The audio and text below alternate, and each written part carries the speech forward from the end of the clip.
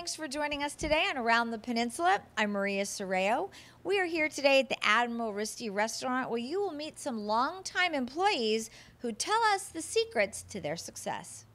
Wayne, in talking to some of your employees, reading about their lives, how it's intertwined with this restaurant, why do you think they've stayed for so long? Good question. I think the working relationship we have with our employees is very positive, and the customers that we have are probably some of the easiest to wait on as far as being in this business.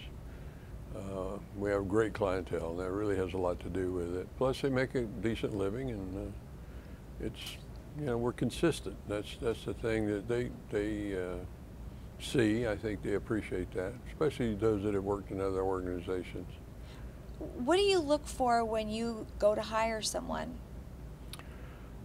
Somebody who needs a job, somebody who has the right typical attitudes toward customers. That's really important to us. So we try to hire people who like serving people, who like doing what they do.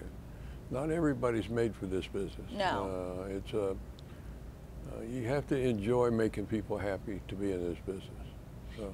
You have so many repeat customers that are really family. Talk a little bit about that, because I feel like the servers, you, everybody here, even the customer, it's sort of like being in someone's home almost. Well, over the years, we have 3 and 4th generations, not just employees, but also customers, where back in the 60s and then the early 70s, some of those people have children, and their children have children, and a lot of them become customers. They still live in the area, and then when they come back in town, they always come back in for a visit. So, yeah, we count on repeat business. That's the nature of what makes us successful too, is that we're in a bedroom community. Right.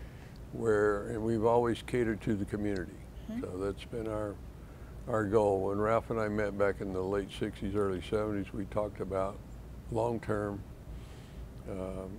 situations where we make decisions based on the long term, not a short-term situation. We want to be here a long time, and we have.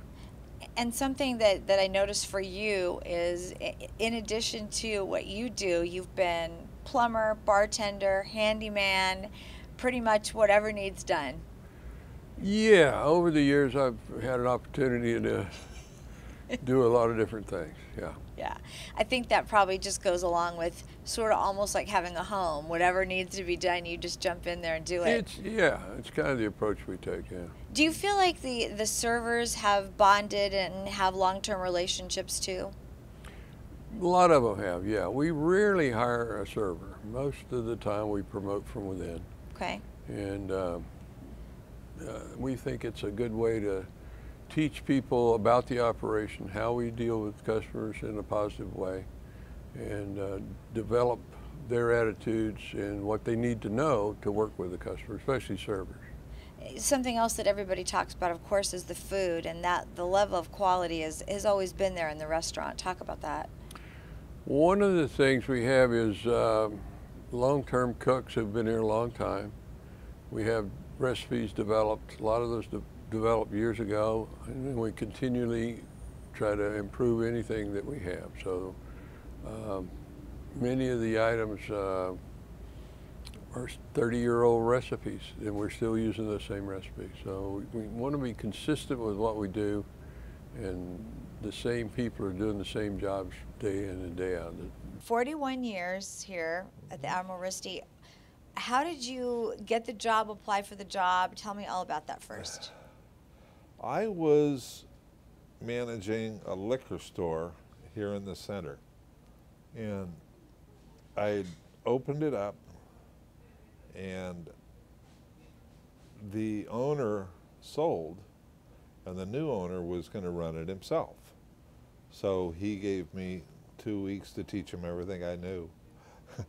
And I knew John Wood was the manager then, Ralph and Risty's son, and he offered me a job as a waiter. So I just had to walk across the parking lot to the new job. Didn't have to go very far. No, didn't have to look really, so it worked out great. When you first came in here, did you think this would be a short-time job or? Yeah, I thought I'd do it for a few years. I didn't think it was going to be 41. What do you think kept you here all this time? Consistency with the customers, with the ownership and management. The employees stay. Yeah. You keep relationships with your employees, and it really has become a family, Yes. and it has been for a long time. You know, I think a family with people that work here and the community as well. I mean, we talk to people all the time that always come to the Risty, and so a big extended family for you. Talk about that. Yes. Yeah. It's. I mean, I like with Mike. We met, and I got him the job here, and I actually grew up with Ralph and Risty's kids, so I've known them as a middle schooler, and so we just continued that relationship into the professional world. You know, it's interesting too, in talking to everyone, a lot of you are from this area, so you really didn't leave home. Why? It's wonderful here. Yes. My family left, and they've been saying, "How do I get back?" It's very true, especially when you look out the windows every day and see what you guys see. It's pretty amazing. It's beautiful. Yeah. Yeah. What else do you think makes this, you talk about consistency, what makes this so special? Part of it is the consistency. People know what they're going to get when they come here.